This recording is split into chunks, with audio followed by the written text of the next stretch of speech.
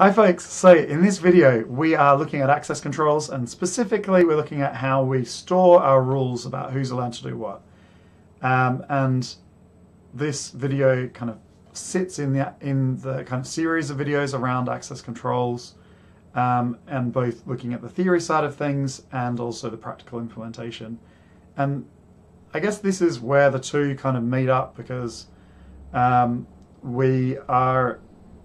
we've got all these rules about who's allowed to do what that we're going to store somewhere, and in order to actually create a system that works, we need to store those rules. And there's the way that we go about storing and reasoning about those rules, often in practical systems, are either via access control lists and capabilities. And so I'm going to talk about the difference between those things and explain it. It's pretty fundamental to understanding how the security on most modern systems work. So, well, I mentioned this in one of the other videos, but the protection state of a system is basically, in a snapshot in time, who's allowed to do what on this system. So what are all the files and resources that exist that are possible to access on this system? What is like every user, or depending on how you want to think about it, it's like all the users on the system or their programs or processes that they've started. What are they all allowed to do? So all the current snapshot in time, who's allowed to do what? And that current state of things is known as the protection state. And obviously it changes as you use a system. There'll be transitions, like if you change the permissions on a file, for example, that's going to change the protection state. If a program starts, again, so you can use your imagination. There's lots of things that can happen that will result in protection state changes, but we need to kind of have a way of thinking about the protection state.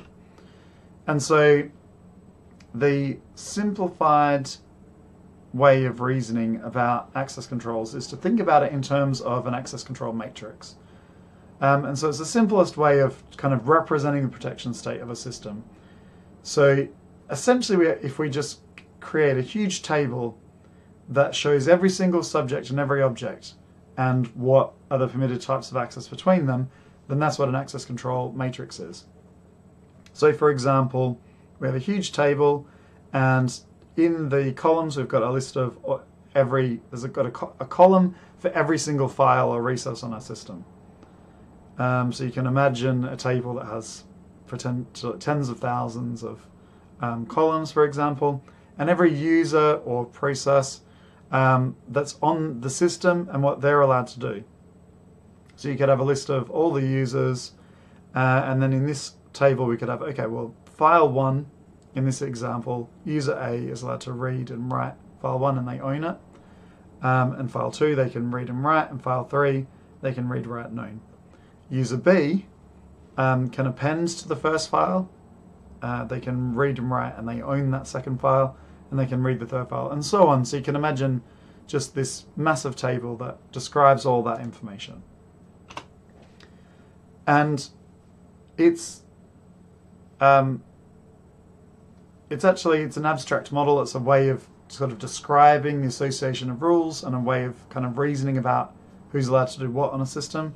But in reality, we also need an implementation. So we need to actually have some kind of tool or mechanism, some software that actually enforces these rules and defines exactly what each of these permissions means. So, what read permission means on, on a different system might be interpreted to be something slightly different. Are you allowed to see a file name, for example, if you don't have read permission? Probably yes, but obviously when you design the system, those things those questions are answered. And you can use this massive table to kind of express any security policy. You could have a any combination of permissions that you would be allowed. You could represent the protection state this way, but it wouldn't necessarily be an effective way of defining or managing any of this information. So, for example, the groups that users are members of, might not be represented very well this way. And so, you know, it's a simplified kind of association of specific subjects and, you know, the objects that they can access. But, you know, really this is for theoretical analysis, and you wouldn't use it directly because it's just not practical. The amount of subjects and objects that you would have in a real-life system would quickly mean that it would be just a terrible way of managing the security policy. So, you wouldn't have a massive table that lists as a separate column every single file on a system, because it would, you know, it would be a ridiculously sized, you know, set of permissions. So the most common way of defining permissions, you know, if we're not going to store it in a huge table, the most common actual solution that you will see in most operating systems is using access control lists, or ACL or ACL, as you'll hear me call it. So what you do with an ACL is you actually attach the information about what's allowed to the objects in the system. So basically each file has some metadata attached to it that says who's allowed to do what to that file. And so we store the security information kind of like on the file itself, or attach it to the file. So that's kind of like how ACLs work.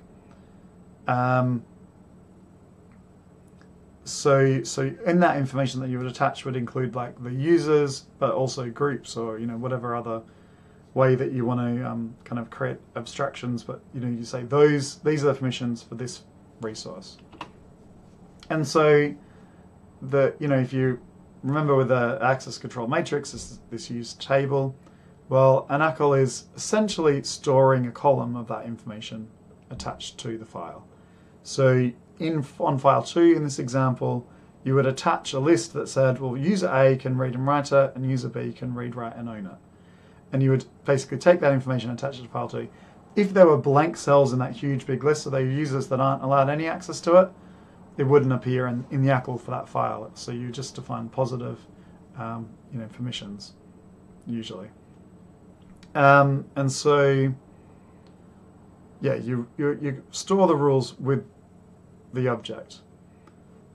So, you know, really, to a huge extent, ACLs are the most common thing that you'll see in real life on a security system. Even on Unix, those abbreviated ACLs, where you're just looking at users, groups, and other, that's really just a form of ACL. It's just a simplified form of ACL that's attached to a file, because that information is attached to the inode of the file. And there, but yeah, you'll see on Windows or Linux extended ACLs and things that ACLs is just the easiest way to manage it for the vast majority of the time. A lot of the times you might have mandatory access controls on top of that. They have a separate set of rules that may not be defined within an ACL. It could be stored somewhere else. So for example, SE Linux policy is stored somewhere else on the system, which gets loaded into the system. And then yeah, but I mean, we'll talk about those things later. But you know, so there are other systems that might also be you know, taking place on the system, different security systems on your operating system. But for the vast majority, ACLs are the way that, you know, the thing that's used most of the time. So Capabilities is an alternative system that was proposed, and it's a thing that exists where basically if you have the security information or the permission to access a file attached to the user rather than to the file, and so the information gets attached to the user, and when that access tries to happen, you, rather than looking at the information attached to the file, you look at the information attached to the user and you say, do they have the correct capability to access this file? And you know, it could be that basically, you know, there's a few ways that what this might look like. Maybe the one way of visualizing it is you could have like basically that whole list of files that a user is allowed to access, and you attach it to the user. And you could probably already imagine why this isn't practical, because the list of files is going to change, but then you can use abstractions, like groups of files, for example. Or one example of a capability-like thing is when you open a file, and it will look at the ACLs on the file when you try and access it. But on a Unix or a Linux system, it looks at those files to decide whether you can open it at first, and then you've actually got the file handle open, and then each time subsequently you want to access that file, you can just use that file handle, and it doesn't check the permissions anymore. And in fact, I'm pretty sure that a process can pass a file handle to another process, and it can access the file without needing to check the permissions. But that's the idea of capabilities, and you keep the rules with the processes rather than on the files if you're talking about a pure capability system. And so that represents a row on the access control matrix. And a lot of people argue that capabilities are actually not that practical, hence why you don't see them that much as a thing that exists. There's a lot of similar concepts and similarly named things that are slightly different to what I'm talking about. So object capability is kind of a way of doing is a way of kind of programming like capability-based systems using object-oriented coding approaches. So that's slightly different. We're closely related though. And you've got capabilities in Linux, which are not quite capabilities in this sense, but we'll come back to capabilities in Linux later. So Linux capabilities is instead a way of breaking up roots permissions into chunks or privileges that a process can hold. So it's kind of coarser grained than what we're talking about here, but it's closely related. So, you know, capabilities require applications to be aware of them. They're often considered hard to manage, whereas ACLs can be easily stored with files within the file system, and that's why it's the thing that's the most commonly used. So Windows and Unix, including Linux and Mac, all heavily use ACLs. And you know, you'll see the term access control list used elsewhere in other like areas within security, but generally what it means is that or what it should mean is that you're attaching the permissions and what's allowed to happen to the file or the object that's being accessed.